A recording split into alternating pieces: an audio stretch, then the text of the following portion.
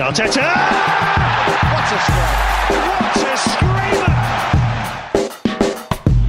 Zola! What a fantastic goal! Arsenal back in it! And here's Lipa, lines it up, finds the net.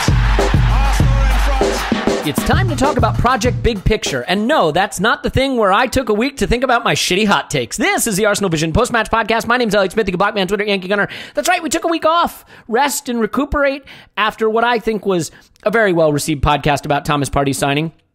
Certainly, I thought a balanced view that everybody seemed to get on board with, so I was happy for that. And we have cleared the chamber, so to speak. We've taken the week off, as has football that anybody particularly cares about, in the effort to allow some stories to build up.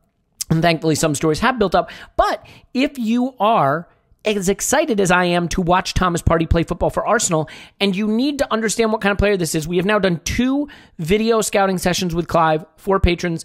They are really kind of neat because they're very different looks. The first scouting session is best action, so Hollywood passes over the top and through balls and beating a man and things like that. The second one is more defensive positioning and 1v1s and under pressure, and you really get a sense at a granular level of what this player is about as Clive talks you through it with his dulcet tones. So if you want to see that, both of those, both audio and video version, are available for patrons. But we've got this pod for you now, where we will talk more about Thomas Partey. We will talk a little bit about the squad that was registered for the Europa League and the people that were included and maybe the people that were not included. Talk a little bit about the game coming up at the weekend and some of the broader issues facing football, specifically the Project Big Picture I sarcastically referenced earlier. But before we do that, we should let you know that Tim is here. You can find him on Twitter at Roberto. Hello, Tim. Hello there. And Clive is here. He's on Twitter at CliveBFC. Hello, Clive. Hello, hello. All right, well, let's get into it. And before we do, it was my intention today to just say that I hope everyone is doing well, that things aren't great all over the world right now, but I listened to the Arscast, and Andrew did, as ever, an articulate and eloquent job of referencing those issues and wishing everyone well, so I simply want to co-sign onto his message and leave it at that. So, Tim, let's talk Project Big Picture just quickly.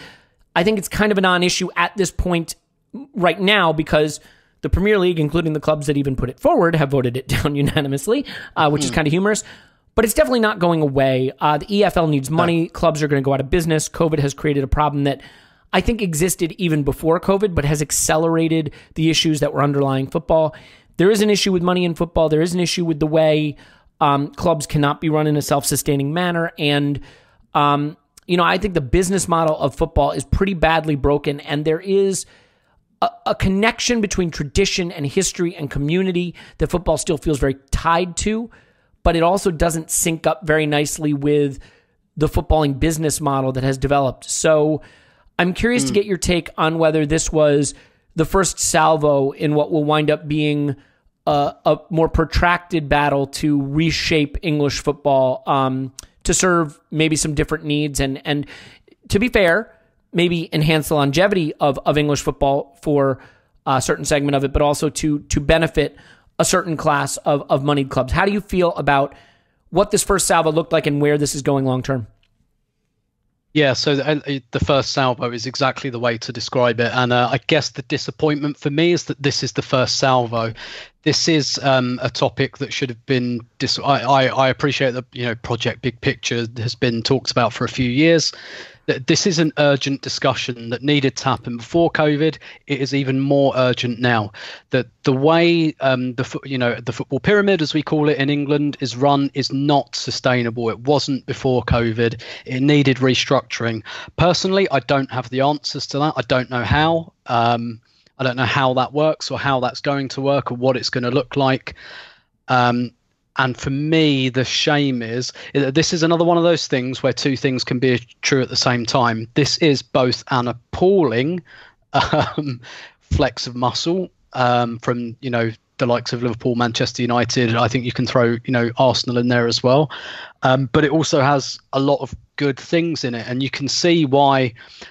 So the issue there are a couple of issues going on at once here. There's first off, there is this kind of thing when we have this discussion, particularly in England, that I think most people recognise that the structure doesn't work in 2020 and something needs to happen. But every time there's a suggestion, we go, no, you can't do that, can't do that, can't do that, can't do that. And so we don't go anywhere. But at the same time, I want to put that context in because I guess, kind of oppose most of this because, if the money exists, and so now we know the money exists for the Premier League to bail out EFL clubs, right? They've said it exists. Just pay it.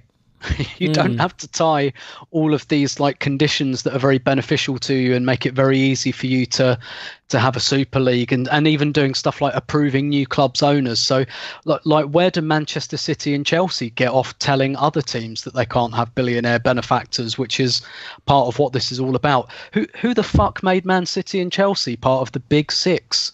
Like, they're not part of the Big Six because of anything they did. They won the lottery. Yeah.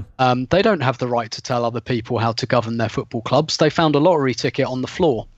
Yeah, I mean, if the Saudi purchase of Newcastle had gone through, would it be the Big Seven? Would they suddenly be in this conversation? Yeah, precisely. And they're not, and I appreciate, as an Arsenal fan, it kind of sounds like, maybe I'm being a bit superior in terms of like, well, actually, Arsenal have been at the top table at a sustainable level over a number of decades, and that's, that's through a lot of hard work and things like that. But that doesn't mean I think Arsenal have the right to run the rule over all of this. The problem, I guess, the problem in terms of the discussion at a fan level is that we understand that something needs to change, but we will reject everything basically because we're quite resistant to change. But the bigger barrier, and the reason, like, this shouldn't have been the first proposal because it is absolutely soaked in self-interest. But the bigger barrier we've got is that nobody is looking at, quote unquote, the bigger picture. Everybody is voting in, everybody's self-interested. So even the EFL clubs, and I completely understand this, by the way, of course they're going to vote for it. Like, why do Southend and Tranmere, they don't care if like Manchester United and Arsenal go off and play in the Super League. They don't care about, how the voting and where the power sits in the Premier League and oversee. Like, it's not in their world. It's never going to be in their world. They're not going to be in the Premier League. They don't care. They're getting the bailout money, and I completely understand why that would be attractive to them. And what's not ironic, I guess, but significant about this is the reason it's not going anywhere is that basically of the 92 clubs, there are definitely at least 12 in the Premier League and probably 6 to 8 in the Championship who don't want this because it is not in their interests. But the pertinent thing is, because of the way the voting works in the Premier League, there are at least 12, probably 14 teams who don't want this. And so they have blocked it outright against possibly the interests of about 70 odd teams. And that's why it's not going anywhere. And really, I don't see how we break through that unless everyone starts thinking of, ironically, given the name of this, the bigger picture. And Manchester United and Liverpool and Arsenal stop just thinking about themselves and, just tossing out the odd bribe here and there. The EFL clubs just, and I understand it more from their perspective because it is about pure survival. But they stop just thinking, well, we don't care about the European Super League. This means this pays our bills for a year. Like, there needs to be, and this is where this should be heading for me, is that there should be an independent regulator. I've done a bit of work in like fraud investigation and things like that, and I think the idea that industries regulate themselves is a fucking nonsense. They can't and they won't do it. And football needs, I think, an independent regulator. And it kind of shows how broken football is and how how much it's just become the free market, that basically the big boys have come in and just said, well, we'll toss out some bribes so that we get our way. That isn't how this should be broached. This should have been broached by someone with a fair amount of objectivity and, to come up with a deal or a proposal that works for as many teams as possible.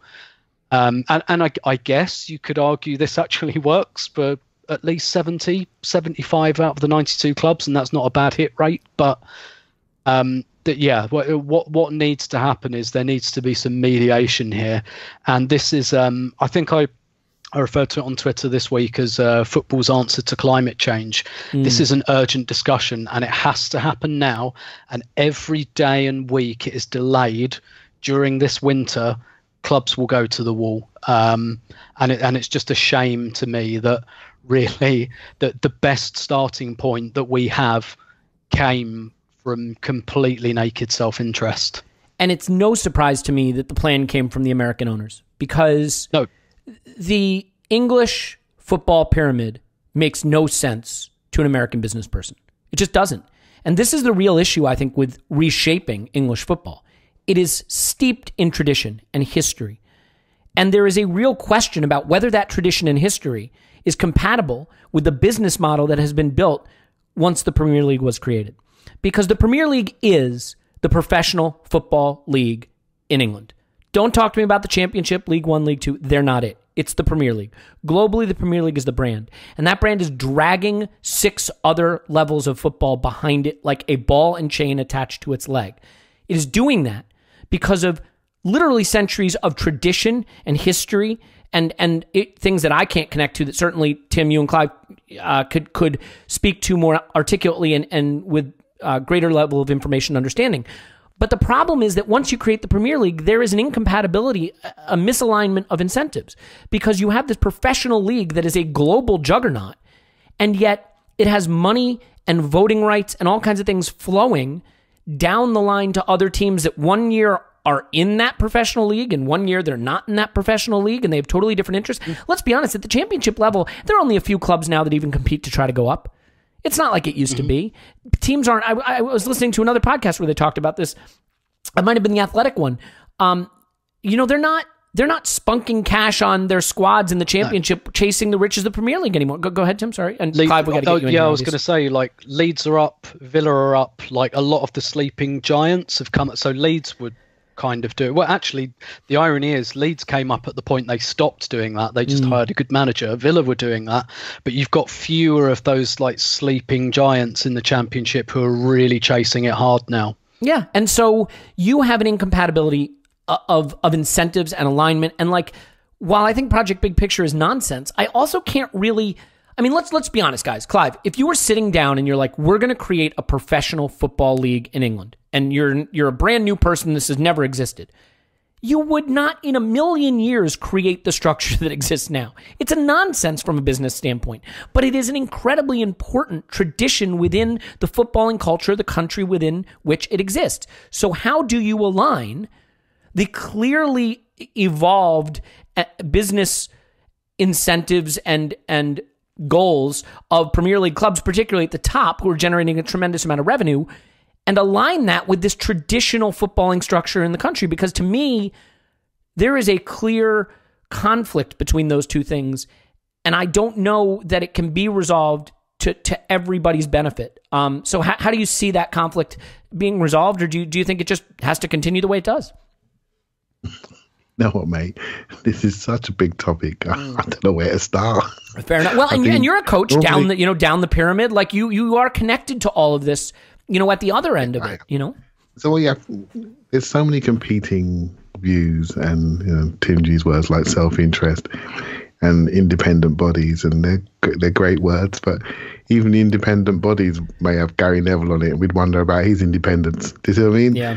Football is the global game. It is the world soap opera, and I'm not sure anyone's truly independent. I'm not sure anybody is truly doing it for the right reasons. Although that idea of football governing itself appropriately and properly is one we all should aim for, but we all got suspicions. I mean, Rick Parry's job movements say all they need to say, right? So his involvement in Liverpool. I mean, Tim said who are Man City and who are Chelsea. Well, at least Liverpool have won a few Premier Leagues or First Division Championships, but they haven't won one for 30 years. And funny now, they've just won one. They're piping up to try to make sure they can keep control of their position, when a few years ago they were in mid-table, basically, and throwing money away and making mistake after mistake after mistake. And that is football. It is a competition, and what worries me mostly is the art of competition could go. I very much agree with what Arthur Wenger said. Football is about hope and feelings, competition. One day you hope you can do something. If you take that hope away, you take away the essence of the game for me. And I think it should always be there for people, have the ability to compete. We know it's a money game now, and that ability is less and less. And we speak about sleeping giants like in the Championship, like Derby County and And Nottingham Forest, European Cup winners, Nottingham Forest sitting there in the Championship. Teams like Coventry and Ipswich have been up in the top leagues. There's so many teams down the league, Sunderland, that want to come back big and need the opportunity to do so. And then below the 92 clubs, there's 4 other leagues of non-league leagues that are FA administered. And all of those leagues are flourishing. Gates are up as you'd expect. And there are people that hugely rely on these clubs as part of their community. They're run by volunteers. The football structure in this country, and anybody's been on the motorway on a Saturday, and Tim knows what I mean when I say this, there are flags and scarves hanging out of cars for the whole day, coming from all sides of the world. It's what we do. It's how we live. And I think we should do everything in our power to sustain it. But it does need to be sustainable. There does need to be rules, waste caps, etc. Because the Premier League has taken ambition to a point where everyone's trying to follow it. They're overstretching themselves. And clubs are finding it very difficult to be sustainable because there's like mini Premier Leagues developing below. And this is feeding all the way down to non-league, where non-league players have agents, would you believe it? They really do, right down in the step that I'm at. And it's just a mirror image of what's happening at the top end of the game. And not all that's healthy. But yeah, I think what we're trying to do, Project Big Picture, is I don't really care what it's called. The conversation needs to start, and it does need to start. A few years ago, remember that B team conversation that Danny Mills was involved with and all those guys? I didn't laugh at that then. I thought, this is good. We need to have this conversation, and everyone laughed them out of the room. You shouldn't have laughed them out of the room. The conversation should not have stopped. It needed to continue, not behind curtains that are twitching. It needed to continue. And people laughed at them because they bring their own self-interest. We don't want to change. We don't want to do anything. Well, why can't we have B teams? Why can't we have a different structure? Why can't we look at it? Everything should be on the table because the world has changed. The world has changed, and I like these conversations. Yes, they're a bit holy. Lest they reek of self-interest. Yes, it's easy to pull it apart, but someone needs to have it. And we need to get out there and keep talking till we reach a spot where it's actually better and more acceptable, more palatable to more people. The government are not going to step in to help these EFL clubs. They're sitting there throwing stones at football and its governance. But what are they doing to help these clubs that are forced to have no fans in due to government rules? They're not doing anything. So unless you're going to step up and do something, keep your mouth shut as far as I'm concerned. Football is trying to do something in a clumsy way, and it's not great.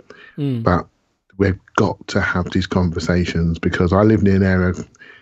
I live near between Luton and Stevenage and Bedford is where I live. And so you've got Luton Town trying to build a new ground. I don't know where they are financially, but I know they've got big plans for new ground. That's probably going to be frozen. You've got Stevenage League 2 not had anyone in their ground for how many months. They still bought a player today on the transfer deadline day. So you have to do your business. You have to keep progressing. You have to be moving forward. But these clubs are struggling. They're struggling. And who's going to help them? I don't see anyone putting their hands up, right? So I think these conversations, I really, really embrace them, even if they're wrong, even if they're incorrect, even if they are a bit lopsided, even if they're driven by self-interest.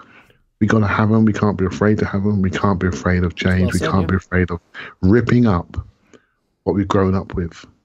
Right? It's going to take outside the box thinking, right, Clive? This is not a problem you're going to fix just by leaning on the traditions that have carried you for a century. Yeah, exactly. I remember, let's just think about traditions, right? And traditions change. I'll just bring it back to a little bit of football, right? But do you remember when Chelsea first got Abramovich in, I said to myself, they're not going to overtake us. No chance. Now look at all the numbers, look at the revenues, look at the trophies. Remember when Man City bought Robinho? I laughed. Never going to happen. No one's going to go there. Now look at them. Things can change in a flick of a switch. It really can. And that's probably what's brought this conversation around, actually, that the fact that they fear that there's so much money to be made from the Premier League and its pay-per-view, and we've not tapped into this league yet. I mean, the first TV deal was like 300+ million, and now north of 5 billion, so we haven't started yet what we can really do with this Premier League. If you were to, pay-per-view single tickets for teams, this is only just started in YouTube generation where people laugh at us for watching full games when we rewatch them. There's not many people do anymore. They don't even watch the game. They watch the highlights on Twitter or YouTube. Exactly. Yeah. 3-minute YouTube session. That's all you need, and we can have a conversation about it. The conversation and the social and the online is almost better than the actual game itself. We haven't started yet on this. Interest game. in the transfer market, Clive. It's bigger than interest in the game, and I think this is the point. Tim, we're complicit. You know, you want Werner and Havertz and Aubameyang and Salah and Mane, and you go on and on down the line. I can't think of any good players at United right now, but I'm sure there might be one. Maybe Paul Pogba. You want those players at these clubs. You want these beautiful pitches and these big stadiums, and you don't want it to be a potato patch and head tennis at the center line, and 2-footed tackles. Well, that's because of the money, and that's because of the way the game has changed. And I don't think people are begging for it to go back to the way it was. Now, to be fair, there are some people that would prefer that it goes back to the way it was, but I don't think it will. I mean, the thing that's hard here, Tim, is realistically, the Premier League has absolutely no relationship from a business standpoint and sporting standpoint with the leagues below it. It just doesn't. And this relegation promotion thing is a filament that binds them together, a little connection to the tradition of the old pyramid. But it is a falsehood because they are not the same. 99.9% of global fans don't even know that the second division of English football is called the Championship, and they couldn't name you teams that are in it. And I think the domestic fans are increasingly being cut off from that, and you can disagree with me if you like and tell me that I'm wrong. Maybe I am. But, I mean, I think the American owners quite clearly, what they want the NFL, right? They want a league that mints money, that you don't have to lose money to run your club, that your clubs increase in both value as an asset and in profitability. I mean, NFL teams not only are worth billions and billions of dollars, but they make billions of dollars a year, right? So the league makes money and the assets appreciate. And there's no question in my mind that the American owners look at the Premier League and say, if we can cut some of these old filaments and break away from some of these traditions, we can create that business model here. Now, I'm not saying that's best for fans or best for football. I'm saying that's what they want. And I am not by any means saying it's the right thing.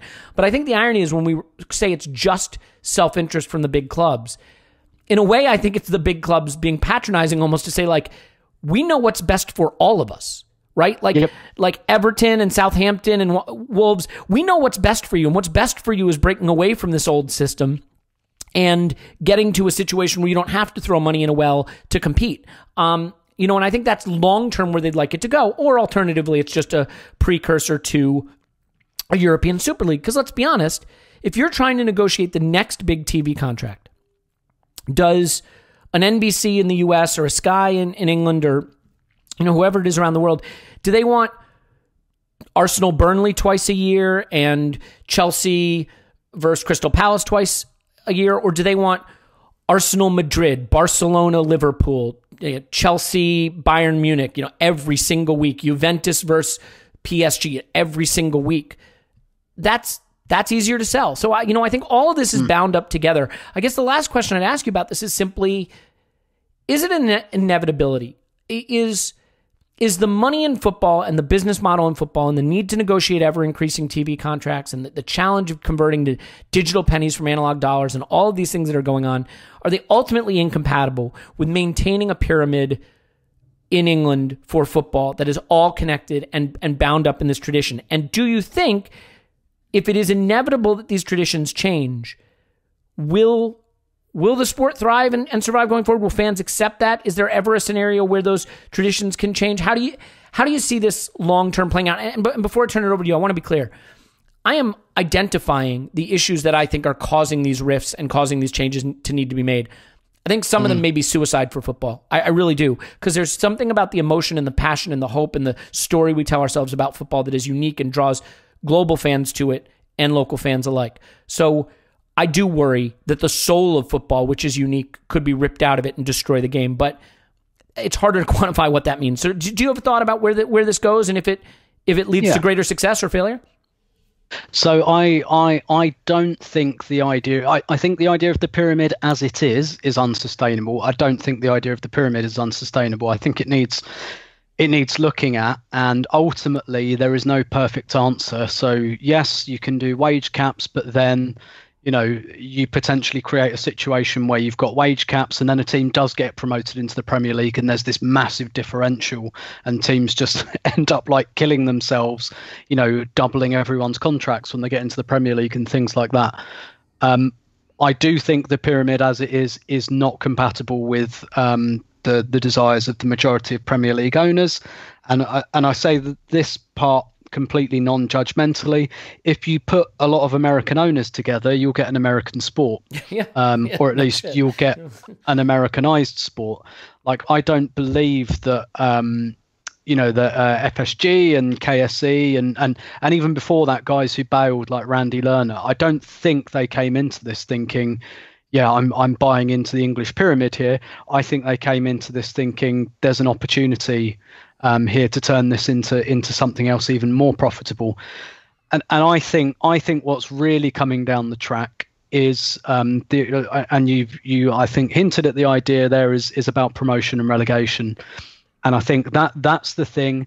I think that was probably still considered too unpalatable to really air. But and again, you referenced it there. The bargaining chip that the Big Six, or whatever you want to call them, will always have is the Super League, right?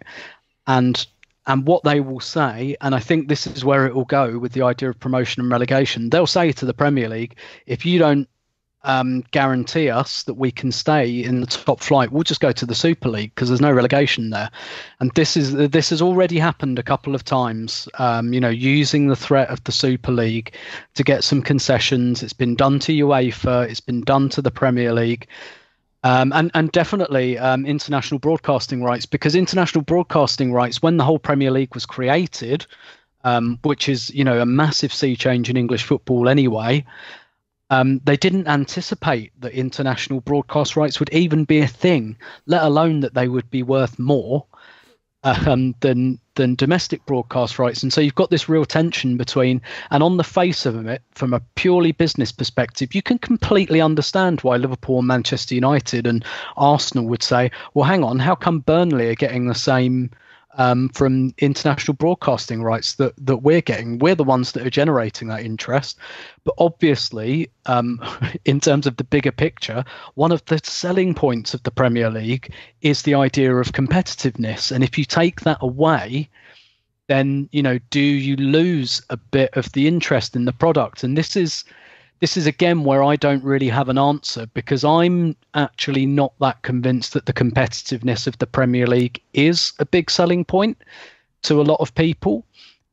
First of all, because it's becoming less competitive and it's becoming more popular. But also, like, I look at what Barcelona and Real Madrid do with their actual, what they do with their stadiums, where Barcelona sell tickets to their members cheap as chips. But where they rack the prices up are for overseas visitors who want to go and see like Messi. And so you can buy a package from London or Rome or Paris, and you buy this package where you go to Barcelona for a weekend, beautiful city, come and watch Barcelona. And those people don't want to watch Villarreal or Real Zaragoza or Betis grind out a 0-0. They want Barcelona to win 6-0 and Messi to score 4 goals. That's what they've come to see. And I think it's becoming so tribal now that competitiveness is not a selling point. So actually, I think maybe some of these bigger owners see this. I think Manchester United will think, well, yeah, if we wallop Burnley 4-0 every week, people aren't going to turn off, because people support Manchester United. That's what they want to see. So there is this kind of, I guess, battle for the soul of football. And what I'm seeing is increased inequality and increased interest happening at the same time. So I'm personally, I haven't exactly done any market research here, but I'm not convinced. I value competitiveness probably over everything, but I'm not convinced that. Well, I'm pretty sure that I don't represent the majority of people and what they want. So, I think there are a lot of things that are coming down the track on this, and I think one of the unifying lessons I've learned in life, Elliot, is that the billionaires always get what they want in the end, in some form or other. They will get, whether they manage to just get more concessions, whether they just get an increasing part of the domestic, because what will happen is they will keep getting, I think, they will keep negotiating increased, for an increased slice of the overseas pie. And if they don't get it, they'll just say, okay, we'll set up a Super League. And that will always be the tension point. That will always be the ace up their sleeve. So I think there are a lot of things that are kind of that are coming. And they will get them one way or another. But one thing I will say, I guess, is that I spoke to someone a few years ago who'd worked with the Premier League on overseas broadcasting rights. And of course, one of the things that in 2008 was put out there was the idea of the 39th game and having the game overseas. And I spoke with a guy who worked with the Premier League on this proposal. And there was a lot of particularly domestic opposition to it. The idea that because it creates inequality in the league, and the idea that for the tradition of the game that like one of the league games takes place in Singapore or Malaysia or China or whatever was unpalatable to people. What he told me, it wasn't the domestic opposition like we might think that shot that down. He said the reason the 39th game didn't happen is because actually the people in Malaysia and China and Singapore didn't want it. They regarded the local colour as part of the experience, and they didn't want it transplanted into their territories because they thought, well, it's not the same product if you put it there. And that was the thing that killed it. So, maybe there is something that's not worth selling, I guess, for even some of these big clubs that might even turn out to be a turnoff for the overseas dollar. I think that's right. I think one thing, though, that has been bad for the people that fight to maintain the soul of the game is that we were always told the Premier League's filled stadiums are a big part of the draw and why it works on TV, and I will agree. Project Restart football isn't as exciting as football with the fans in the stands, but the viewing numbers are still good. Now, to be fair, you could say this because there's nothing else to watch. There's nothing else going on. But I think we're seeing that digitally they can create an experience that people will still watch. So even that aspect of it, maybe has changed. And look, let's be honest. This is all driven by naked greed. But it's kind of like Red Riding Hood complaining that the wolf eats her. What did you think these Americans were buying these clubs for? Altruism, like frog in the scorpion. Their love of the game. Well, and all you got to do is look at human behavior. This is do you think people are going to give money away for free? Do you think they're going to sit there and watch hundreds of millions of pounds not go into their pockets because there's no fans in the ground and not react? I mean, these people are billionaires for a reason. They're quite good in money and they're quite good at seeing opportunity. And they have no ethics. And basically, they don't care. as I said earlier, this game hasn't even started to reach its potential yet. Yes, and I think it's a very good point you said about Premier League dragging the other leagues behind them with a tenuous link. I hadn't thought of it that way around, but human behavior says, I'm going to give you lots of money to do certain things, and one day I'm going to ask for it back. And how am I going to do that? And how can I facilitate that decision process? And this is all around the voting rights, because then I can control what do we do with these assets that we've built up globally. I can control what they do, how they're used, how they're operated, and how they can start putting money back into my pocket over a period of years. And so this is it. Remember Tim? Do you remember Tim being in Cardiff, 2005, when Paul Scholes went up to take that penalty in the shootout, and we're all shouting USA, laughing at them? Remember that one? Remember that? And then they missed the pen, and then we went on one, and Vieira did his last kick. And here we are later now, a few years later in the global game. How many US owners do we have in the top league? The game has changed. We never thought it would happen to us, and it has. The game has changed, and these guys they're not free lunches. We got a Thomas Pye. They want payback, right? They want payback, and it's going to come. It's just how it comes. We better get ready for it. And Clive, I mean, the problem is, Tim referenced, Manchester United beating Burnley and not wanting competitiveness. I think the bigger issue is when Burnley plays Crystal Palace. And the owners of the big clubs look at the broadcast money that's going to Burnley and going to Crystal Palace, and they look at the viewing figures for a game like that, and they say, they're already doing it, mate. I'm not having it. You know what I mean? Because they're already doing it. Yeah, and I think that's what's driving this, is they recognize that there are, pick a number. Let's say there are 6 watchable clubs beyond England. And by watchable, again, these clubs are important. They have a tradition. Their fans love them. But I'm saying for this global market that they're competing for all these ever-increasing broadcast contracts, when you have games between the bottom 14, you have 7 games a week that just aren't pulling in any viewing figures at all. There's a reason when Peacock launched, the broadcast streaming service, NBC's paid streaming service in the US, suddenly Arsenal showed up behind the paywall, but you could watch Palace Burnley on free-to-air TV. And the reason is they know what's going to drive people to sign up for that streaming service. So there's a lot of, I think the point is there's a lot of competing interests here. And from a purely business perspective, I don't see how you can bring these billionaire American capitalists into your league, have them look at this pyramid and think, yes, we want to continue to prop this up. My fear is that one way or another, they will get what they want. And I think what they want is a closed league. I think they want the championship to be the top of the pyramid and the Premier League to be its own closed circuit thing. Absent that, they want a European Super League. And I think it's going to be pick your poison in England, either a breakaway Super League or a closed Premier League. And again, I'm not outlining these things because I want them to happen. I worry that the soul of the game goes, that it'll be fun for a year or two, but something about the way the fans interact with the clubs and the hatred and the tension and the passion will be different, and it just won't hold our interest. It will start to just be too much of a soap opera, this transfer stuff and who won the transfer window. And maybe not. I mean, maybe that's naive. I don't know. You know? So when we had our VAR conversation, those words you used, soul of the game, that was what I said. We're going to lose the soul of the game. I don't say it anymore because the soul of the game is up for grabs. It's up for grabs. Right? We can see that now, can't we? It's all up for grabs. Everything. Does it always work though, Clive? Like, do you care about Nations League? Like, for example, I love the World Cup. You couldn't pay me to watch the Nations League. At some point, this stuff just stops working, you know? Yeah, I don't care about Nations League, but I still watch England game this week, you know, because that's what I do, right? And they know they got a captive audience. Well, I'm not sure we're going to talk about it, but the 15 quid for let's get onto it. Sure, why not? Watching an Arsenal game. I can huff and puff and I can say this, I can say that, but you know what? Where do I sign? Where do I click? Because I'm an Arsenal fan, right? And I want to see the games. I want to see them properly. And it's going to be hard for me not to pay that money, you know, because that's the way I'm wired. That's the way I'm built. Not everyone's built that way, but it's just indicative of ways of getting money back into the clubs. And I can't moan because we sat here doing podcasts in a while and partying. How do you think that's going to get paid for? Do you see what I mean? We want both those players. Well, we can recruit advertisers. Oh, you mean not our podcast, the actual person? How do those players get paid for? So we feed this, we feed this, we feed this, and this is who we are, right? And my issue is I think some of the people at the top of the game are not very smart.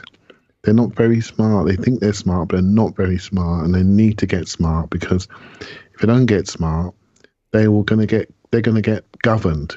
And that's the worry. That's the worst. People, that's the worst. Because those people aren't smart either. Exactly. And people need to think carefully. I mean, I'll give you a small little discussion. And I heard a part of this somewhere. I'll just give my view. When they would talk about the 5 substitution rule, you know, I was all for that. You know, I said, that's a great idea. And some of the people in the Premier League went against it and the Premier League didn't do it. And I'm thinking, well, okay, you're fighting off the big 6 clubs, but it's their players that have played for England 3 times in 7 days in the Nations League. It's not your Burnley players that are doing that. Well, and having to go plant the flag for England in the Champions League and the Europa League, what I'm saying to you is they are stopping. They are keep chipping away at these boys. Sometimes you got to say, you know what, you can have that one. We can't give it the old. We haven't got the same squads as you. You can have that one. If you don't let us have that one, we're gonna chop your legs off. You see what I mean? You need to get smart. You need to think bigger. You need to fight the right battles. You know, you need to fight the right battles. I think some of the people, they don't, because of that word that Tim alluded to earlier on, self-interest rules and bigger picture. They are not thinking bigger picture. They are thinking this season, how can I stay in this league? How can I get this cash? And the billionaires are thinking, I want my cash. And the billionaires will win in the end.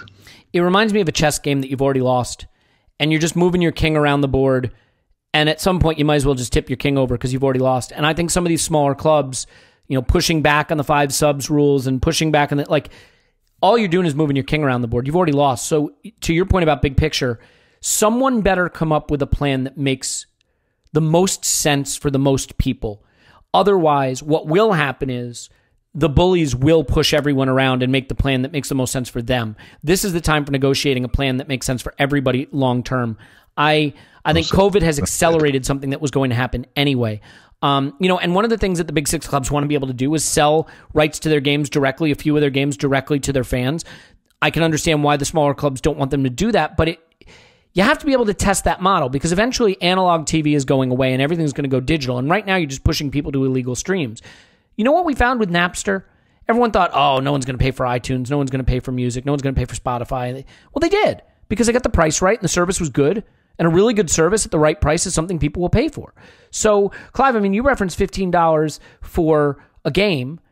It's highway robbery. It's insanity. It's the dumbest freaking thing I've ever heard in my life. But the only really dumb thing about it to me is pricing. Is this just an elasticity of demand issue? Because to me, at $15, people are still going to go to their illegal streams. But there is a price where this makes a lot of sense for a lot of people, isn't there? Yeah, a fiver would have done it, and that would have done a lot. I think I could have boosted the coffers really, because go to illegal stream. They're not always that easy to get, right? And when you go in there, you'll give me a shout, my man. I'll hook you up. Just kidding. I don't know anything about them. Never seen one. Never heard of one. They're certainly not posted in the Discord every weekend, so I don't know what you're talking about. Yeah, so they're not that easy to get. So anyway, maybe they are easy. Right? So people are now going to flood me with messages. So, you're going to get all the spammed free HD 4K stream here. You're going to get spammed all this. But joking aside, I think a lot of this is where you guys in the US, and I say that because we have lots of US listeners, but have the concept of big market, small market. I love LeBron, as you know, and Anthony Davis came from a small market team. He was playing really, really well. The Pelicans, New Orleans Pelicans, small market team, comes to Lakers, plays very similarly, now a global superstar. This concept of big market, small market, and how that works in the US world. I think if you want to see what's going to happen to our league, we need to start looking around at the NBA and NFL and see how they manage these markets, see how they manage transfers, see how they manage trades, see how they, drafts. It's all on the table, mate. It's all on the table. And I think if you want to know what could happen, for those who are not interested in US sports, start looking at the NFL, start looking at the NBA, start looking at how they move players. Transfer fees, are they going to disappear? Contracts, guaranteed contracts, not guaranteed contracts. This is what I try to learn and read at the moment, just because I like it, but I like it, not think it's going to happen to Arsenal Football Club, but it could well do. And so we need to look around what's happening as fans, because one day someone might actually ask us what we think, right? So get educated. Be a huge mistake. Let's see what could happen. No one should ask me. And then get ready for those conversations. Those people who are involved in fan groups, for example, get educated. Look at US sports. Look at what could happen. Get ahead of the game. Get ahead of the game if you want things to stay the same, or start thinking more broadly about what needs to happen. Let's get realistic and try to move the game forward as a collective. Or there will not be a collective. Yeah, look, change is very, very scary. And I find myself looking at it that way too. I mean, I didn't want to go to 5 subs just because it was change, and change is scary. But like, if you resist needed change, you wind up with something worse, which is atrophy, decay, decomposition, all the things happening to my body, basically, as I age. So, Tim, last quick word on the selling the rights to the games directly to the fans. I mean, it seems pretty straightforward to me, right? It's just pricing. If you get the price right, people will do it. And if not, it's an outrage. And I mean, maybe this is one of those cases where they say it's $15. Everyone gets outraged. Everyone throws their toys out of the pram. They come back, oh, sorry, we were wrong. What we mean is £4.99. And they say, oh, yay, we won. Whereas if they just said £4.99 initially, everyone would have said that was too expensive. So is that really it? We're all just sheep and we don't even notice it? Yeah, I think there's a big element of that. So I'm sure they know. Like football, like English football has been down the pay-per-view route before. It didn't work. So they're not stupid. These people, they understand. Because the thing is, right? If they'd priced it at a tenner, I think a lot of people would say that's unreasonable. Like, no, fiver. But now, if they go back down to a tenner, everyone will say, oh yeah, that's all right actually. And again, like from a purely business point of view, I see it like, so this £15, right, apparently it's not going to the Premier League, it's not even going to the broadcasts, it's going to the clubs, and clubs have big black holes in their revenues at the moment. Arsenal are charging like 50 quid for you to go and watch the Man City game at the Emirates in club level, and have beer and a pizza. I feel like I'm taking crazy pills. You can't go to the game because it's not allowed, but you can pay £50 and go to the stadium and watch the game at the club level. Like, doesn't make any sense. And I get it in club level because it's easy to socially distance and stuff like that. And me and Debs are talking about, my wife, sorry, we're talking about that as well. And we were like, if that was 30 quid, I might be a bit more like beer and a pizza. That doesn't make up to 50 quid. But these guys, they're looking at big holes in their revenues and they're looking to fill them. And look, I completely understand. They have effectively been giving away a lot of the games kind of for free. in the last few months, and so that always hurts. And I can understand the clubs looking to make some of these revenues up, but stuff like Premflix or whatever. Again, that's coming. They've got to work out how to do it. It's not straightforward. The current, model for selling rights has suited the Premier League down to the ground because they don't have to do anything. They sell it and they go, right, you sort it out. We don't have to become a mini production company. Just give us money and do what you want. That's been very, very successful for them. You change the kickoff times, you employ the cameramen and all of that, cameramen and women, sorry. You employ the pundits, like, give us the money and just take it. Whereas with something like a streaming or on-demand service, that would either have to turn the clubs or the Premier League into content providers. And they're probably going that way anyway. Like the Premier League website has content on it. They have match previews and things like that. The NFL has a network called the NFL Network, and they show one game a week. They have tons of NFL-related programming, but they show every single game replayed in the week following that match week. So, like, I'm sure the Premier League wants its own network. It just makes sense to control your content.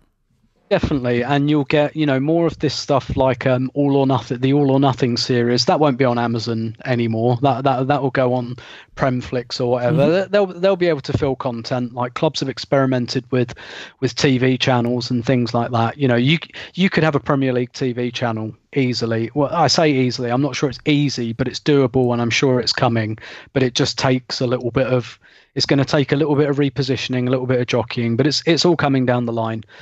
As for the 15 quid, I mean, from my perspective, look, let's cut to the chase. I'm paying that for Arsenal, Leicester. I don't think I should have to. I'm a season ticket holder. That's a home game. I should get it for free. I'm going to pay for it. There is absolutely no way I will pay 15 quid to watch any other team. But like I said, like it's all becoming very tribalized. I'm not sure how much people want to watch, other than the biggest games, which will not be on pay-per-view anyway. I'm not sure how much of a clamour there will be for other games anyway. So again, this is like a good chance for them to experiment, and I'm pretty certain they've thought, let's have it at 15 quid. We'll take some kickback. We'll go down to 10. We'll look like the good guys. Yeah, I mean, let's face it. People love football, and they just want to watch their club and root for their club and support their club, or in my case, obviously the opposite. And they just want to enjoy it. And all of these business conversations, I get that they can be analytically interesting, but they're extremely tedious. And I think the reason I hate them is if I felt that there were smart, competent, good stewards of football in charge of the Premier League, in charge of the clubs, in charge of the future of football, I wouldn't even particularly care about this conversation, Tim, because I just know it was going somewhere good that I'll enjoy and I'll sit back and watch it. What scares me is I don't know that I trust these people. Clive said he's not sure there are smart people in charge. I got to agree. Now, I think there's some smart people, and this is the funny thing, right? I think some of the people in charge of the clubs are smart, but they are obviously singularly self-interested, as you'd expect. I think the people in charge of the league are not smart, and that's scary. Yeah, and this is where, for me, and I know a lot of people are going to disagree with this, and I'm sorry. This is for me where VAR, and Clive mentioned it, is a big thing, because I think football has done brilliantly in the last 25, 30 years during this explosion of interest, outlawing the the back pass rule. Brilliant innovation that immediately improved the entertainment. Outlawing the tackle from behind. Brilliant. Now you don't have Messi doesn't have to retire at 28 with bullet holes in his knees. Brilliant. Reward the skillful players. VAR is the first time we have made a big change to the game that is not universally appreciated, and which I think has come from the wrong place. And I won't say any more than that. But what I will say, okay, so I sort of agree with you, Tim, but this is why I don't trust the Premier League to do anything right. Yeah, exactly, I think VAR's implementation could have been such that it was much more transparent, that we don't feel it as much, that it achieves what it needs to achieve in a way that is a little more seamless and a little more uniform in its application. Yep. Like, again, no, you were never going to like VAR, Tim, but I think what I'm saying is that how poorly they implemented it is a bad indication of their ability to change with the times. Clive, it sounds like you want to get in there, and then I want to touch on some Arsenal stuff before we get out of here, because there is still plenty of meat on that bone. We're drifting a bit, but it's good stuff, right? Well, when Tim says it's come from the wrong place. I wonder if he's thinking what I'm thinking. I think a lot of VAR was very much technology and TV company driven. They've kept forcing it by highlighting errors of referees massively, making big issues, creating storms and narratives around referee decisions, and which made people think, well, we got to bring in technology. But they didn't really think about how they're going to bring that in, as we alluded to just then. And I think it was always a danger. You had to be more piecemeal for me. You had to protect the game itself and the conversation, what the game is. Think about things a little bit more rather than bring it in the blanket way and use words like, key words like, just to make sure decisions were done correctly, clear and obvious. Well, what the hell does that mean? Well, just put clear and obvious around it, and then we can do what we like under that protective state umbrella. That's rubbish. And so really we have a discussion now about VAR. We're not talking about the game. And when VAR's not there, when the decision goes wrong, we're asking for VAR. So the soul of the game's gone. It's gone. It's been changed. It's been changed forever. We have to adapt to that. We all have to adapt to the fact that life and the world has changed, and it is not going to happen. It's not going to stay the same. The Robinho effect, it changed at Man City. If Man City can be the club they are today, then everything's up for grabs. So that's how I feel, mate, I'm afraid. And I mean, if you don't adapt, I think you make it easier to manipulate the system and easier to destroy it. I think if you do adapt, you can build a structure that is more durable long-term in the face of the new reality of what football is, and we will see if they are able to achieve that or if they'll just keep putting bullet holes in their feet. So, Tim, there's a couple of Arsenal issues, actually. We have a game at the weekend, a pretty big one against Manchester City. No Kevin De Bruyne, maybe no Kieran Tierney, but there will be no William Saliba, I think it is fair to say, although he is eligible. What he is not eligible for is the Europa League. I'm confused by this, and we don't know why William Saliba is not playing. We don't know if his mother passing tragically and his sort of emotional state is making it that he's not particularly ready to contribute. We don't know if his level isn't quite there. But what I am fairly confident in saying is that if we're not going to loan him out, and if he is going to be at Arsenal at least until January, the level that he would probably be most comfortable playing at would be Europa League. And certainly if we wrap up the group early, and I'm not saying that's a given, but if we did, there might be one or two even dead rubber Europa League fixtures that he could start in with absolutely no pressure. So I struggle, if we're not loaning him prior to January, which we're not, I struggle to understand why he wouldn't be registered in that particular competition. Do you have a good answer for that? Or do you want to just make up an answer and then I can tell you if it's good? So basically, something's happened that we don't know about, right? This can't be about fitness in terms of, and I completely understand everything Arteta said about we have to protect him because he was injured a lot last season, but I don't think that's what's going on here. He was going to play in the French Cup final against Neymar and Mbappe at the end of July. You don't go from that to he's so unfit we can't use him until January. Like that doesn't tally. Like when he missed the first couple of squads of the season, I just thought, well, yeah, okay, that's kind of fine. They're looking after him. But, you go from that, Fulham came in on the last day to try and loan him. And then we were told that Saint Etienne wanted to loan him back. And that was a deal the club were willing to do, but they couldn't get it done in time. So that tells you that they were willing to send him back out on loan, whether that's till January or the end of next season. So something has happened, and all of that seemed to happen quite late in the day. So whether this is just a gradual thing, a gradual realization in training that, whether it's physically or mentally, that he's not quite there at the moment. It's a big decision. Like it's one thing to do perhaps what Klopp has done with a few players, like he did with Robertson and Fabinho, where he made the decision that, okay, they're not quite ready for the Premier League yet, but he waited until like October to really blood them, and then they came in. But the fact that Arsenal were willing to send him out on loan suggests this is like a medium-term issue, should we say. Might even be a long-term issue for all we know at the moment. And look, we can only speculate on the reasons, whether that's, because of personal circumstances that have happened.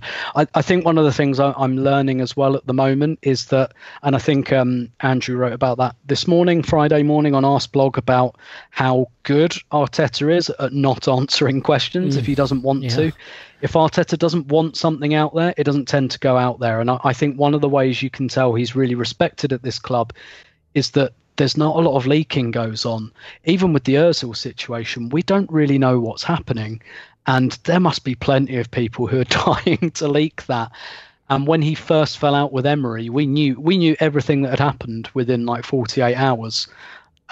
Whereas I think Arteta runs a much tighter ship, so we might never, or at least we might not presently find out exactly what's happening. But it strikes me that something, whether it's a flashpoint or an incident or a gradual realization, something has happened that we don't know about, and that we can only really speculate on. And maybe there are areas where we shouldn't speculate, around like personal circumstances and things like that. But yes, this. Yeah, this is odd. This is odd. We signed a player over a year ago now, and sending him back on loan for 1 year, I think made total sense. And from what I can gather, the deal wouldn't have been done had we not agreed to it.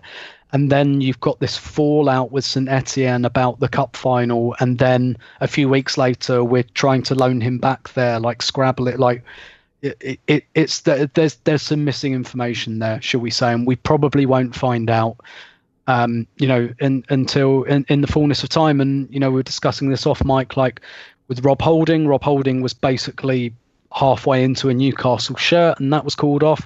I thought at the time that was tied to the David Luiz injury, because we were told David Luiz might be out for 6 to 8 weeks. But I still thought that was strange at the time, because I thought, okay, it's not a long-term injury. You don't not send someone on loan for a whole season because of a 4 to 6 week injury, which it proved not to be, particularly when we've got about 1 million centre halves. So what's gone on there? But I think what we can probably say with some emphasis now is that was tied more to Saliba than it was to David Luiz. So there's some missing information there basically, and I guess we'll find out in the fullness of time, because I don't believe that Arsenal bought this player thinking that they wouldn't use him for 2 years, put it that way. No, certainly not. And I mean, his level in Ligue 1 was sufficient to think that he could step in and participate. Step in and dominate? No, teenage center backs don't play in the Premier League.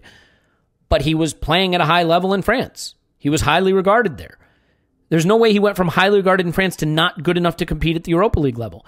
Now, to me, Clive, not including him in the Europa League squad is Arteta taking a burden off himself in a way, because something is happening here where Arteta knows I'm not going to use this player, full stop, period. If I register him for Europa League, there will be questions every time he's not in a team. There'll be questions every time he doesn't get on the pitch. I will be under pressure to put him in that team since he's not playing in the Premier League. But if I don't register him for Europa League, I deal with that question one time at the beginning and then never again for the Europa League group stage.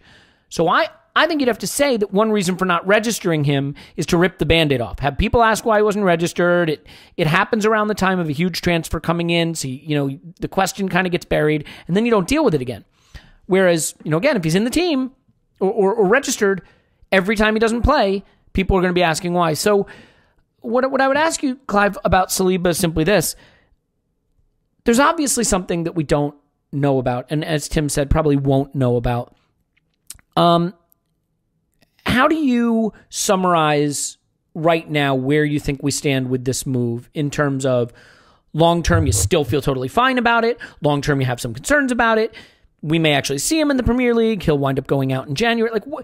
Look into your crystal ball for me and tell me where you stand with this player in this move right now. Because when we signed him a year plus ago, I think people thought we've got the future guy, and what a savvy move that was. And obviously, it's taken a turn.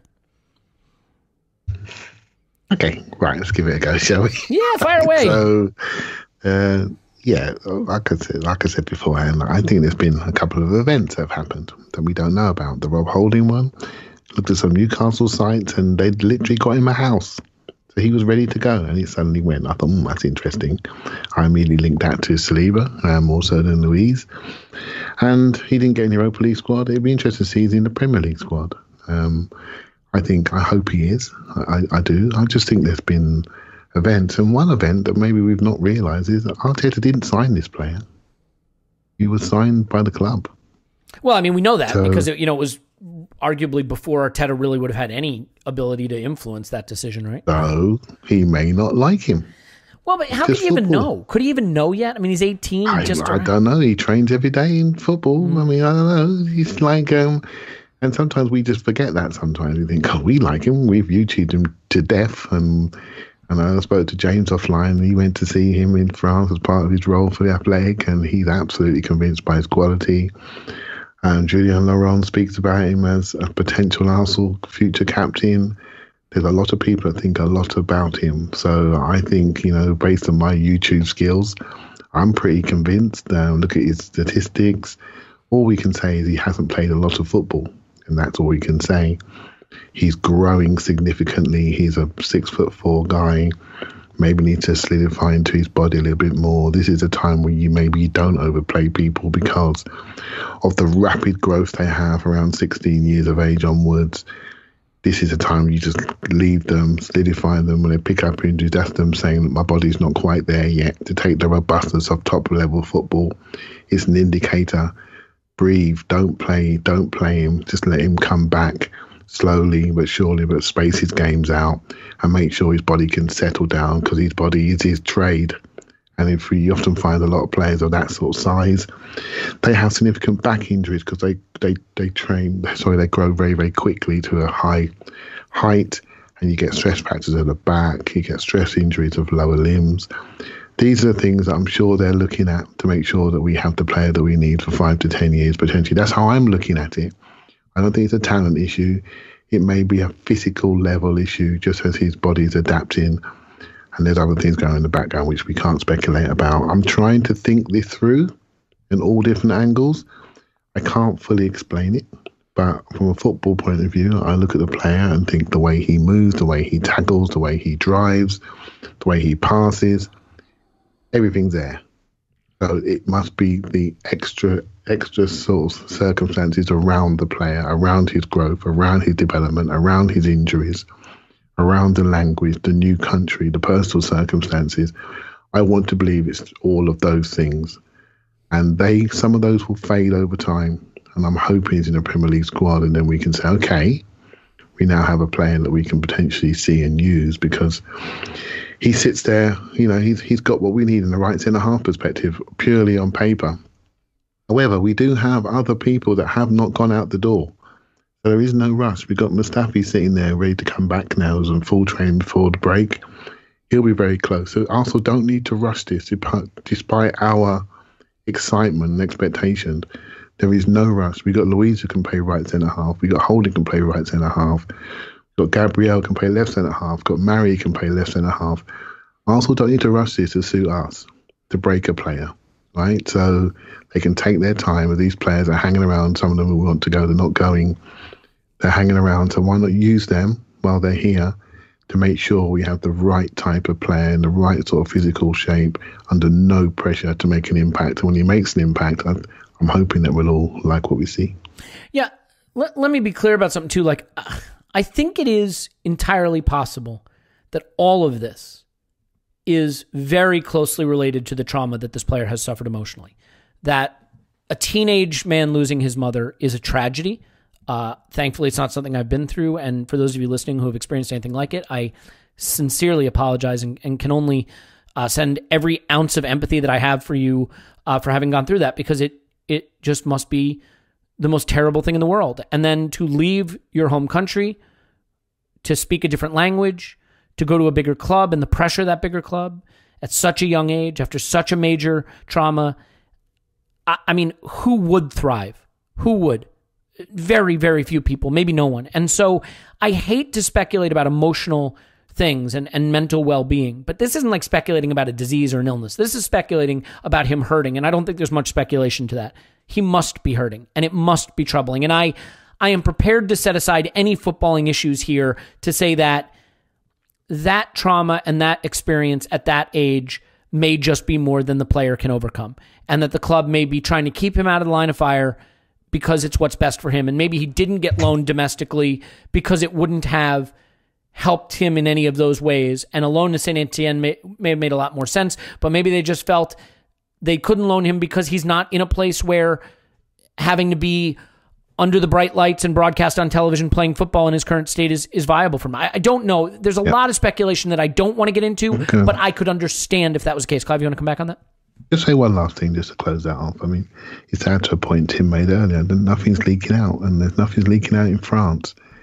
And so that means it must be sensitive, right? So I'm prepared to leave it at that, you know what I mean, and trust my football judgment.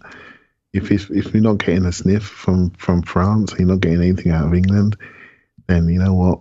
There's some of the clubs looking after that boy, and that's all that matters. Yeah, well said. Well, before we say goodbye, I just want to quickly ask you, Tim, you know, Arsene Wenger doing the rounds for his book tour. Obviously, we'll work hard on getting him on the podcast, and I'm certain that will happen because we are massive.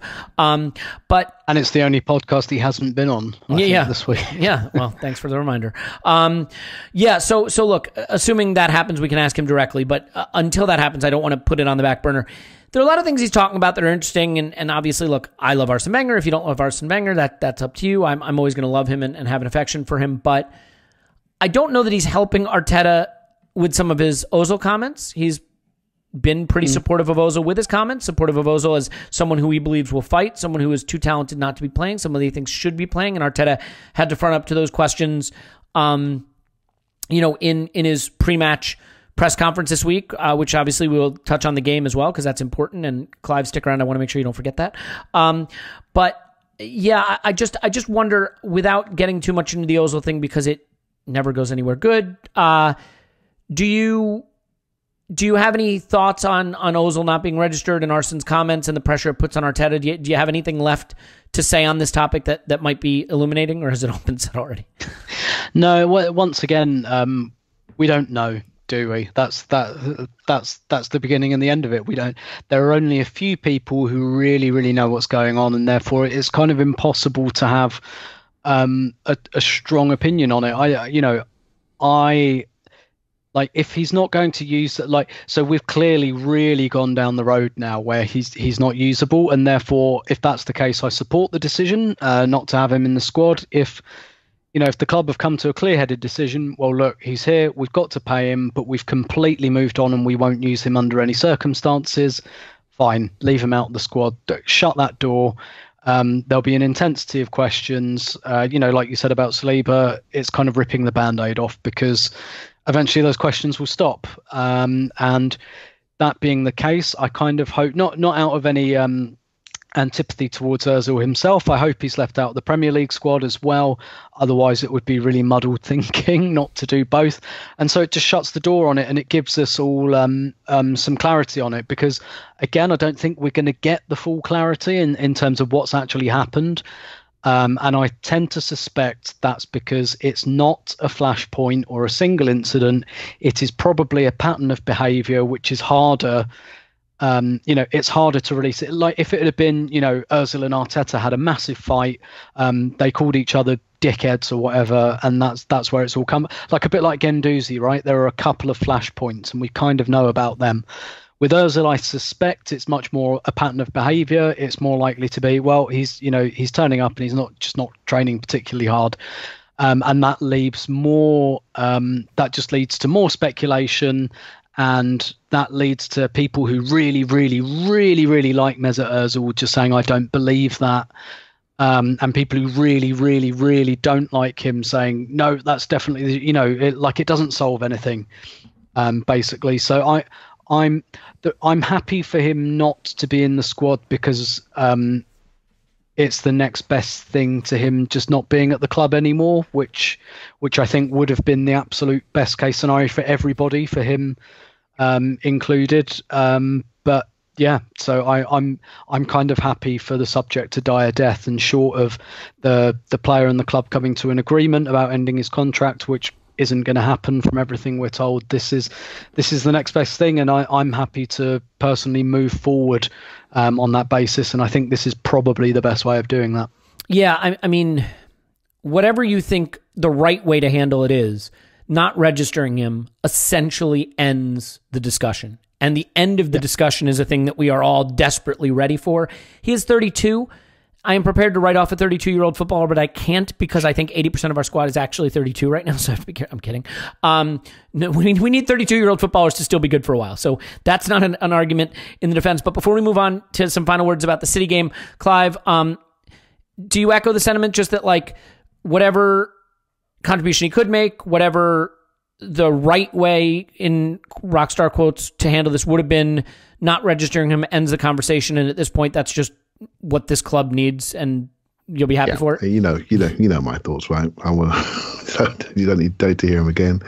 I'm ready to move on and have been for a long time, unless he changes his behaviour. I think Tim's line there about a pattern of behaviour, I think that's spot on. If you've got keen eyes, you can see exactly what's going on around effort and things like that. So I think that's very astute, and we all know about the behaviours and non-negotiables in the current environment. So we move on. I think the Wenger stuff has been quite interesting, but not interesting. That makes sense. I think listen to the guy.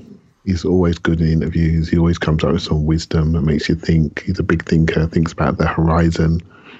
Most interesting bit for me was Arteta's response when he said he'd like him nearer the club, because I often feel, well, we all know that he's probably hung around 2 years minimum too long, and I think he's someone of that wisdom and someone of that experience, someone who's built his life in key working years around Arsenal Football Club and formed many of us in our thinking and how we think about the club and how we support the club, and many people haven't known the club pre-Wenger, so I think that sort of person should be around our club in some sort of form. It's just what that looks like now. And the fact that Arteta has embraced it tells you a lot about his quality and his confidence and his self-assurance, because he's not afraid to have very good people around him. And we should be all buzzing about that, because that shows that he knows he's good. He knows he's intelligent. He knows he's bringing the club forward.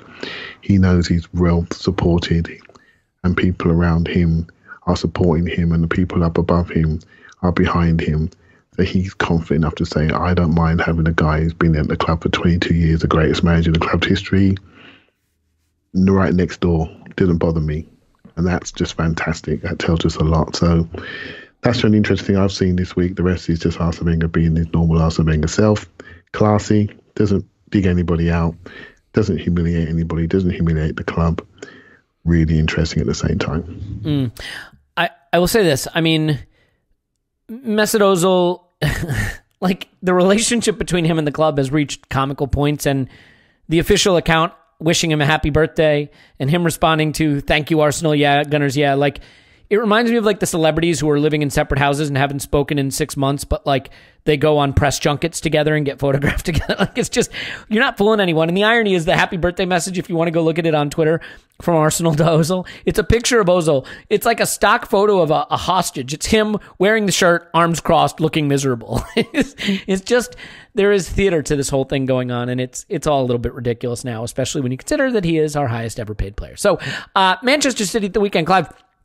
Saturday, football back, Manchester City, 1-1, drawn 1, lost 1, scored 6, conceded 7, no Kevin De Bruyne, and they look, I think it's fair to say, leaky at the back. They drew leads in their last game, 1-1, but they conceded 2.57 XG, lost the XG battle there. They lost 5-2 to Leicester, lost the XG battle there, 2.87 conceded. They beat Wolves 3-1 on opening day of the new season, pretty comprehensively with the underlying metrics as well, so maybe not as good in our favor. But I think it's fair to say that if there's been a criticism of Arteta, it's maybe a little conservatism. I think there were some people that felt in the league fixture against Liverpool, we could have had a bit more of a go at them. City look vulnerable at the back. They don't have Kevin De Bruyne. It doesn't mean they can't hurt us, doesn't mean they can't beat us heavily. But would you like to see him have more of a go in this game? Would you like to see Arteta start Partey, start Ceballos, put an attacking back four lineup out there and go for it, or am I getting ahead of myself? That's what you want. That's all right. Should I get what I want? I deserve nice things. Can I have nice things? Go. Let's just ask me a question and say, this is what I want, Clive. What do you want? So I actually enough about me. Let's talk to you. What do you want to give me? I don't care. I just like the fact that he's building the foundations of the team properly.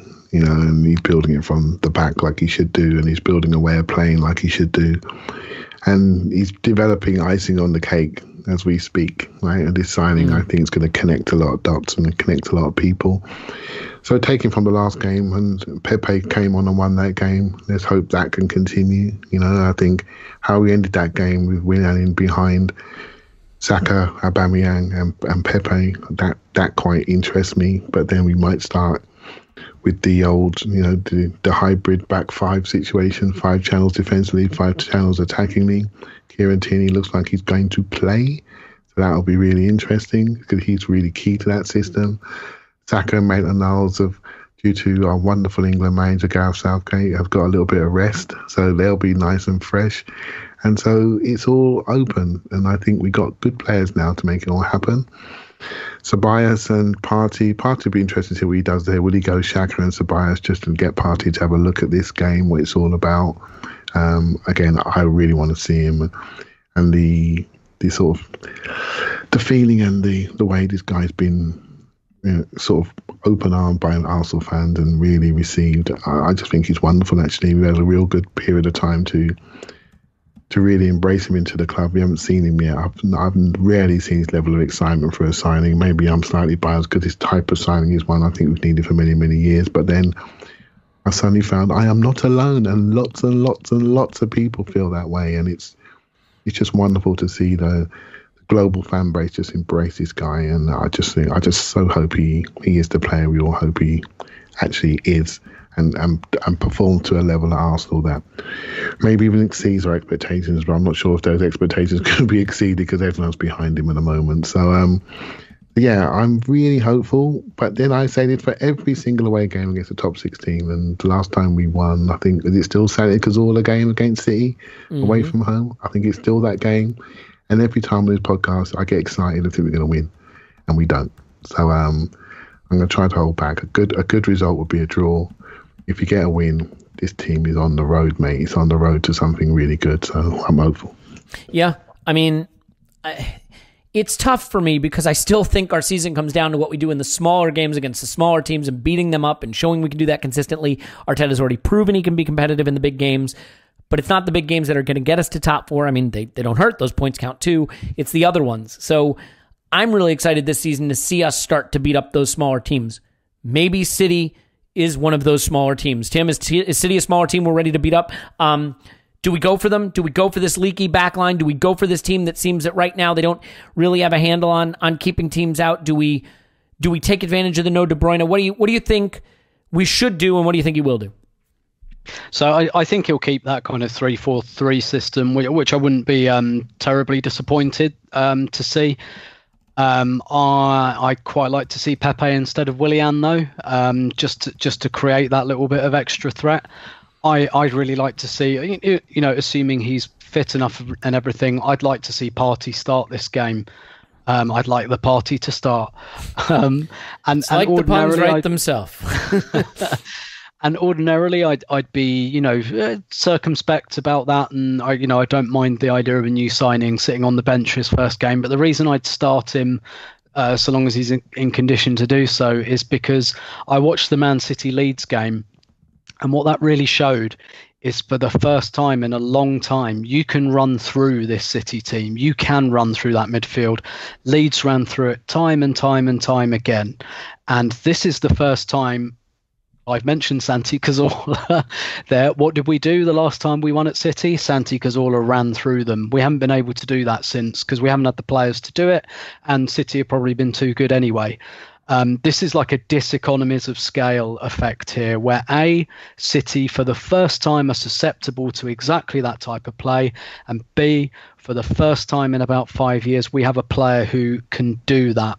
And so you think Granit Xhaka can run through their midfield? Is what you're saying to me? No? So, we've got a Europa League game on Thursday night. Don't worry about starting Thomas Partey in that if you don't want to. This for me, if we were playing Leeds at home or something, yeah, okay, start Partey on the bench, give him the Europa League game, get him in that way.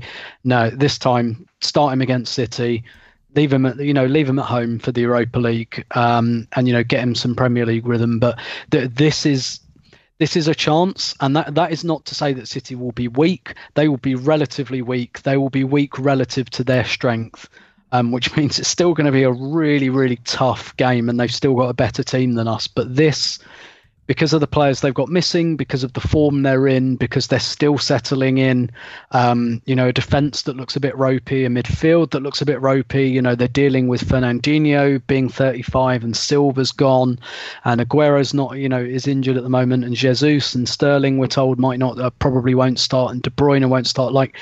This is an opportunity, and that doesn't mean to me that we should go absolutely gun-ho and go, right, we're better than these, because even with those players missing, we're still not.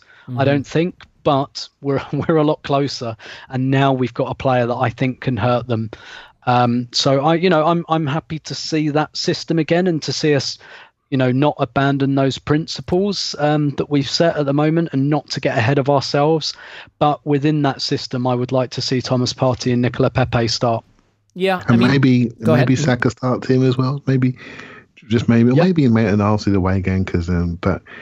When we play that system, we don't really play that one system. We play 2 or 3, right? So we should just get used to it and just embrace it, because we're able to flex within the game, and whether we're in charge or not, when we're on the ball or not. I think sometimes systems, we got them in our mind, they give us a little imprint, but it's not that important. It really isn't. It's all about the players and the balance of players. So by saying Pepe for Willian, that could be enough for this game. On purely attacking balance, that could be enough. That little tweak. It's got to be Pepe, doesn't it? I mean, seeing the way you can run through their back. I mean, looking what he did in the Sheffield game. I know he's not going to score a goal like that every time, but we need that explosiveness in behind. I mean, him and Aubameyang, that's the threat. I think so. We all want this player to be the player. Let's not talk about the price, but we want it to be the player. Please use his full name, Clive. £72 million Pepe. We need him to be even 45 million would be nice, right? £45 million Pepe. That's what we need, and we know it's there. We just like to be a bit more sure when it's going to pop out. Do you know what I mean? So he's coming. He's not. I think it's very important to be sure when it's going to pop out, because if it pops out when you're not expecting it, that just leads to big problems. I just lay him up there, mate, for you to knock them in. Knock them in. Smash them home. Yuck. Look. We'll see what he does. My instinct, guys, I think all our instinct, he's going to go with the back 3. I bet he doesn't even know if he's going to start Partey right now, but I think he's got a tickle where he wants to start Partey, and Ceballos would be my guess. I do think he'll go Willian over Pepe. I do think he'll go Aubameyang on the left and Lacazette up front. And I think this is me just guessing, because I don't know what I'm going to do. I think I'm going to bitch about it a lot. Maybe not on Twitter. Maybe I'll save it for the instant reaction pod. Maybe I'll lose the run of myself and do it on Twitter. That's my guess. Tim, do you think that I've nailed what my reaction will be there? Or do you think my reaction will be different? No, I think that will be your reaction. Yeah, and I agree with you. I think Willian will start this game all day long. I'm not convinced he will start Partey as much as I'd like to see it. I wouldn't be surprised if this is quite a predictable team. And look, maybe he'll think, well, if I keep this. Again, I watched that Leeds game, and Leeds weren't really in it in the first half, and they were kind of lucky to be 1-0 down. And then in the second half, they stepped it up. And maybe he'll think, well, look, let's keep things nice and on an even keel for 60 minutes. And then they're not going to have the bench they usually have. And maybe we can bring Partey and Pepe on for the last half an hour and see what happens there. So, maybe this is about the 14 rather than the 11. Yeah, I mean, I think if I had to say what is most important in this game, I think start Partey, just go for it. Do it. He adds something that we desperately need. Start Pepe. I think if I had to guess which one of those two I'll get, I actually think I'll get Partey and not Pepe. Yeah. And you know what? I think that's more likely too. And it may be a case, Tim, Willian plays and he keeps it tight and he doesn't do a hell of a lot, but Pepe comes on in the second half and runs right through them like he did against Sheffield. Who knows? To be fair, last season I watched Chelsea City, and Chelsea played on the break, and Willian ate them alive. And I know we've started to think that maybe Willian is the structure guy who's not very exciting, but he can be in the right scenario. And he was brilliant away at City for Chelsea last season. So I will have a good laugh if he starts a back 4 with a midfield 3 of Ceballos, Partey, and Willian, and a front 3 of Saka, Aubameyang, and Pepe, and then we win 7-0. I mean, I'm not saying it's definitely going to happen, but it's in the range of outcomes. Score prediction, Tim? I think it'll be 1-1. I think it'll be a draw. Clive? When have I ever not predicted a win? 2-1 Arsenal every time. I'm going to go 4-2 to the Arsenal. I think it's going to be a wild, wild game that leaves us euphoric, celebrating our title hopes, only to probably lose in midweek in some team in Eastern Europe. I'm kidding. Not about the part of us winning, though. We're going to win. Okay, that'll do it. We'll have an instant reaction pod for patrons right after the game because it's an instant reaction, and then a full pod on Monday. If you want to watch the 2 Thomas Party scouting videos, Clive did an absolute home run bang-up job on them, and I could not have been happier to be along for the ride on those. I think you'll love them. And for those of you who have signed up, thank you so much. Like, it is a hell of a community. And I don't know if you know, took a week off to just sort of refresh and get the mojo back. And a lot of kind words shared during that time. For those of you who didn't get a chance to share kind words and would have liked to pile on with some abuse, please do. Because I love that too. Just the fact that anybody cares about this podcast enough to have any feedback is an honor. There's no other way to say it. So thank you so much for that. Tim's on Twitter at Roberto. Thanks, Tim. My pleasure as always. Clive's on Twitter at ClivePFC. Thanks, Clive. Thank you very much. Paul and Scott will be back in the future, as will I, as will you, hopefully, to discuss this glorious win coming at the weekend. So we love you, and we will talk to you after Arsenal 10, City 0.